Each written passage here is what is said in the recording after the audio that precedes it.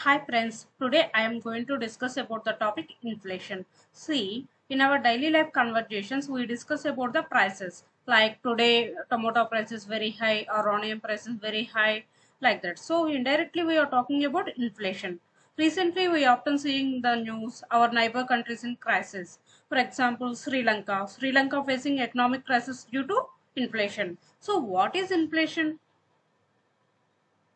Inflation is defined as the persistent and appreciable rise in the general level of prices or a sustained rise in prices of goods and services in an economy.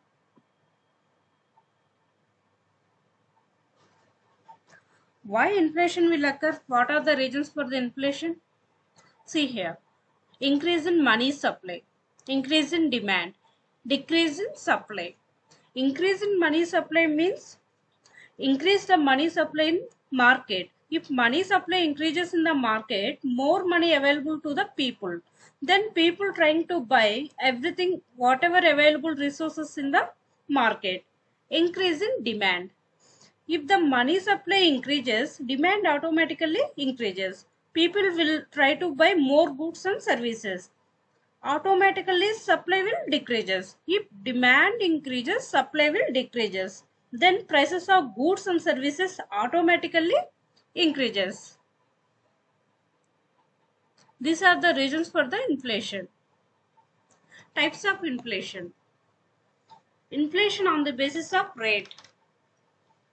Creeping inflation, walking or trotting inflation, running inflation, hyperinflation or runaway inflation or galloping inflation. Coming to creeping inflation. Here prices rise at very slow rate, less than 3%. Like creeper is called creeping inflation. It is recorded as safe and essential for economic growth. Walking or trotting inflation. Price rise moderately at the rate of 3% to 7% or less than 10% is called walking or trotting inflation. It is a warning signal to the government to be prepared to control inflation. If the inflation crosses this range, it reflects serious impact of economy and individuals. Running inflation. It means price rise rapidly at a rate of 10% to 20%. It affects the economy adversely. Next, hyperinflation or runaway inflation or galloping inflation. Here the price rise at very fast at double or triple digit rate from 20% to 100% or more is called hyperinflation or runaway inflation or galloping inflation. Such a situation brings total collapse of the monetary system because of the continuous fall in the purchasing power of the money. These are the types of inflation on the basis of rate. Next, inflation on the basis of causes. Inflation on the basis of causes, two types: demand pull inflation and cost push inflation. What is demand pull inflation? When occur demand pull inflation? Demand pull inflation arises due to higher demand for goods and services over the available supply. Higher demand for goods and services arises due to increase in income of the people, increase in money supply, and change in the taste and preferences of the people. What is cost push inflation? Price rise due to increased input costs like raw materials, wages, profit margin, and so on is called cost push inflation. Both demand pull inflation and cost push inflation are affected by forces of demand and supply.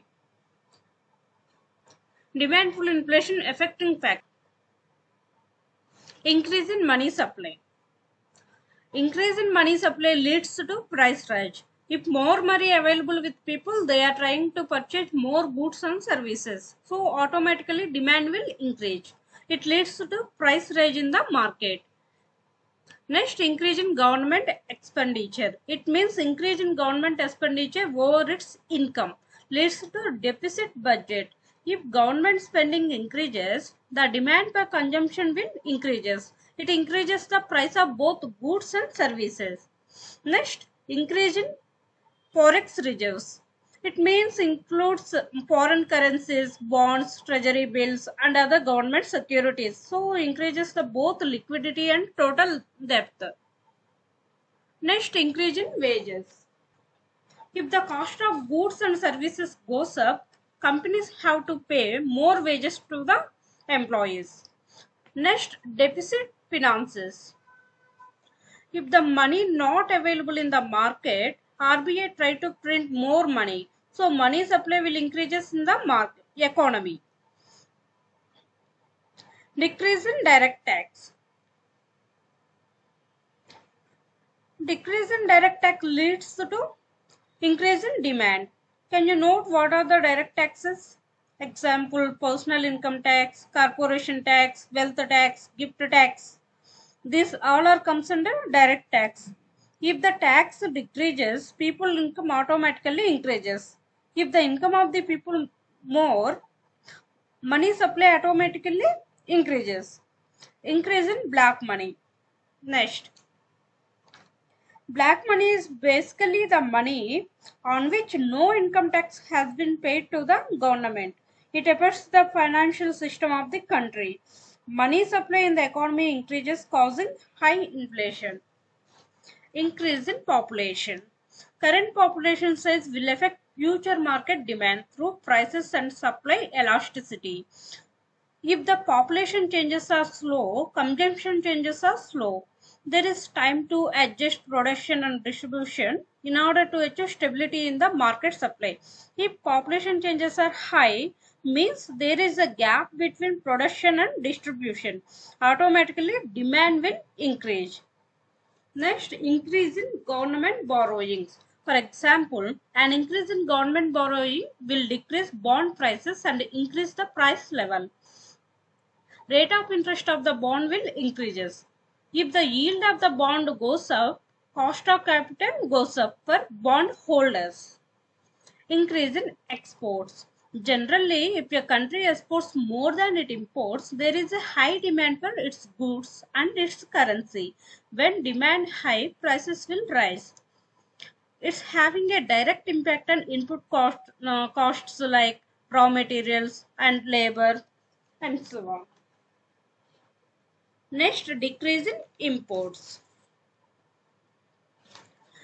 Imports will decrease due to high cost of raw materials. Declining exchange rate also leads to imported inflation. Next, cost push. Next, we will see cost push inflation affecting factors. First, reduction in production and supply leads to increase in cost of production. See, if the cost of raw materials increases, increase the cost of production. If the cost increases, supply will reduce.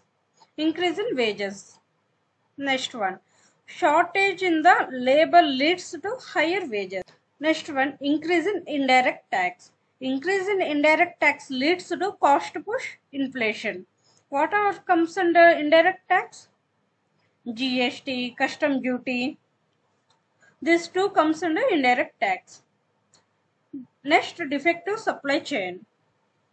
Defective supply chain leads to cost push inflation. Defects may be in design defect, manufacturing defect, and labeling defects, and so on. Next, increase in exports. Already we discussed. Increase in export of a particular commodity leads to shortage of goods in the domestic market. It pushes up prices. Industrial disputes. Industrial disputes leads to strike or layoff. It affects the production and supply of goods. It results in increased prices. Next, natural calamities. Natural calamities means earthquake, landslide, and tsunami affects production and supply of goods and services. So prices will increases. Next, artificial scarcities. Artificial scarcities means activities like hoarding and speculative trading in the commodity future market. It's result in price hike. Next, international factors. International factors what? Oil price hike, shortage in production, like that. These are the factors affecting the cost push inflation. Next one, inflation on the basis of government control. It is two types, open inflation and suppressed inflation. What is open inflation? In open inflation, government does not affect or restrict the prices. Hence, prices are freely determined by the market forces. Suppressed inflation. When government prevents the price rise through price control is called suppressed inflation. Example, petrol, kerosene, agricultural goods, fertilizers, and so on. Next one, inflation on the basis of volatility. Inflation on the basis of volatility, two types, headline inflation and core inflation. First we see core inflation. What is core inflation? It is based on those items whose prices are relatively stable. It does not include food and fuel due to its volatility in the prices. It is to measure long-term trend in price levels, the factoring of temporary efforts. It is more important in the point of policymakers and economists. Next, headline inflation. It is measure of total inflation within an economy. Hence, headline inflation is the combination of core inflation plus non-core inflation. Next, bottleneck inflation. It occurs when supply falls drastically and demand remains at same level. This creates excess demand in the economy as the supply cannot match with it and thus price goes up. It is mainly seen in developing countries because of structural changes in economy. Example, backward agriculture sector, lack of finance, outdated technology, inefficient storage and distribution, factors affecting the bottleneck inflation. Next, infrastructure inflation. Infrastructure inflation will occur due to following factors: lack of power, communication, artificial scarcity, speculation, and so on. Next, protein inflation. It will occur due to change in dietary habits towards protein-rich foods has been a key driver of high food price inflation in India. For example, rising prices of pulses, fish, meats, eggs, and milk. These all are the types of inflation. Thank you.